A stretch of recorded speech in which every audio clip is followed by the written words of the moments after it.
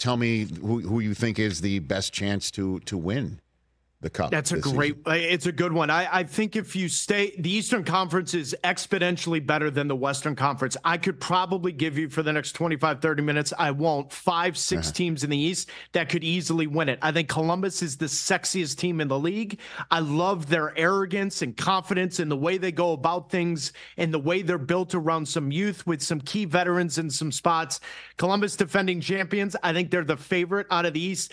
The West is a little more of a crapshoot. It just is, because LAFC had to have some turnover, but I still like what they're doing. Also, keep an eye on them this summer. I think they're going to bring a big name, if not 2 this year. Antoine Griezmann, Lewandowski, Modric, whoever that may be in that line. Seattle Sounders, I think, are the favorite in the West, but you and I could probably go through 4 or 5 other teams that could surprise teams, because the West isn't on par with the East. I would say Columbus defending champions, because they are game in and game out the sexiest team to watch. I think that's the way I would go answering that question on February 21st. Didn't LAFC sign Lloris as well? Yes, they did. World Cup winning goalkeeper, and they need that experience. And by the way, what does he speak? French? Who does he play with? Antoine Griezmann? Interesting how that works, isn't it? Well, it's going to make El Tráfico a little bit more interesting, right, this time around with the LAFC and the Galaxy, because the Galaxy, if I'm not mistaken, has improved its standing.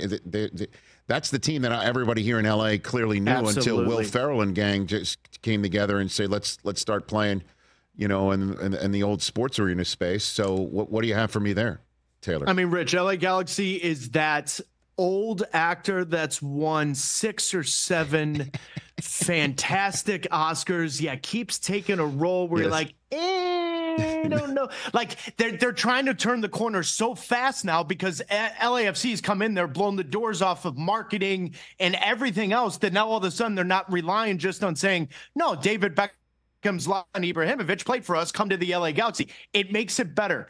But mark my words, you're going to call me before July 4th when that game's at the Rose Bowl and there's 85,000 plus people there. You and I are going to be talking about a big name or two representing each team.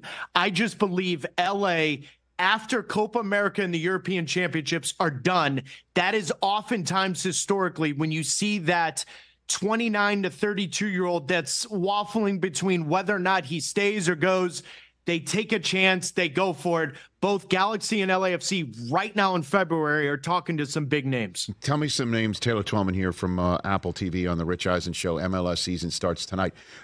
Some new names, some kids that have got some serious ability to not just represent their side in MLS play, but for us writ large one day.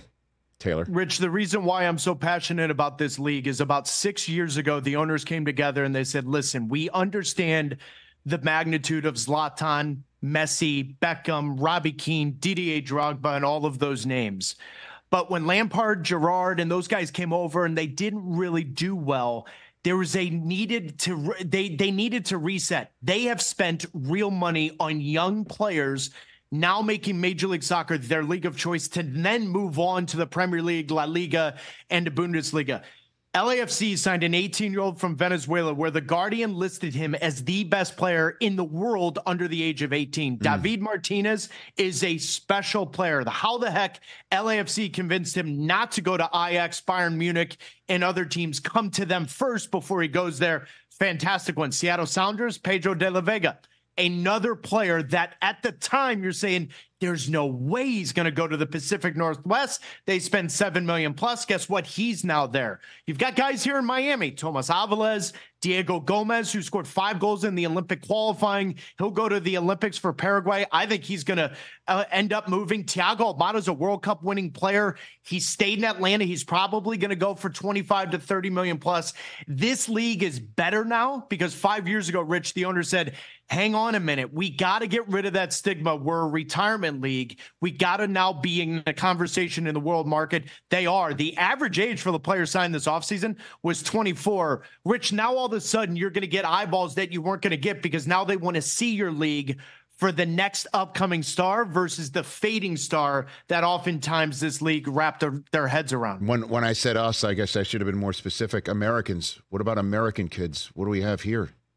Taylor. I mean, I love the fact that you say that, because I think that is the most important part to this. As Major League Soccer grows, Rich, we still have to remember in 1996, when this league launched, the sole purpose of this league was to make the American player better. Right. And there are so many homegrowns this year that are coming from your local communities that are now going to play for your respective MLS club. Look at Miami. They've got a player in Benjamin Kramaski that is playing for the United States. More than likely, he's going to go to the Olympics for the United States.